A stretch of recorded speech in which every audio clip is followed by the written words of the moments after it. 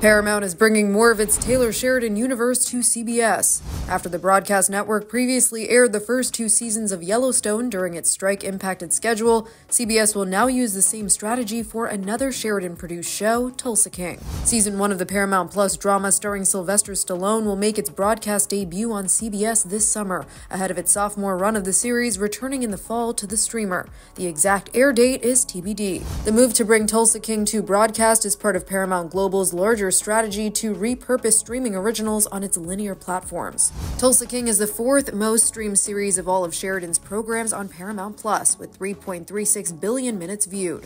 The series, which is in the midst of changing showrunners, stars Stallone as a former mobster who finds new opportunities in Oklahoma. For more on this story, head to THR.com. And for the latest entertainment news and updates, keep watching the Hollywood Reporter News.